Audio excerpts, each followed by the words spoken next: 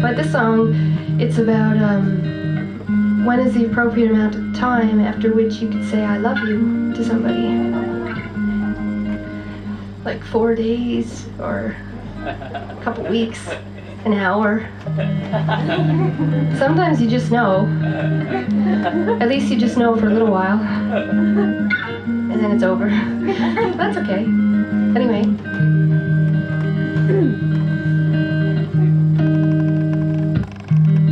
When I was just a little girl,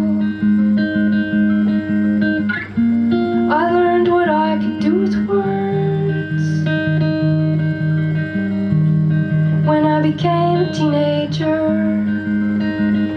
I learned that love was a strong word.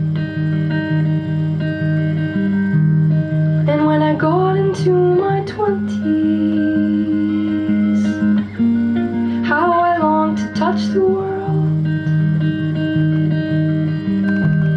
But I had learned some about loving. For instance, you cannot just throw around the word. Now when I find myself falling in, I am also overanalyzing. And the things the world has trained me in include holding my words in. And so I'm studying the thoughts on your skin. Silently I tell them, words too little, words too big, words I try to interpret things. And if I scare you off with language when I talk, how about instead I'll say tra-la-la, tra-la-la, tra-la-la, tra-la-la.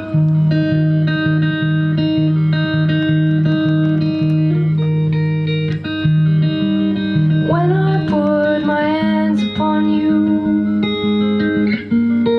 do you understand the language they use? And when my eyes you are looking into, do you see an alphabet unscrambling for you? So why then must I bide my time, my words, wait till it is safe and smooth? And if I talk in nonsense meanwhile, would you still hear what is coming through? Dee-dee-dee-dee-dee-dee-dee-dee-dee-da. Da-da-da-da-da-da-da-da-da-da-da-da-do. Do-do-do-do-do-do-do-do-do-do-do-do-die. Da-da-da-da-da, I love you. Da-da-da-da. Da-da-da-da-da-da. And if I scare you off with language from my thoughts, how about instead I'll say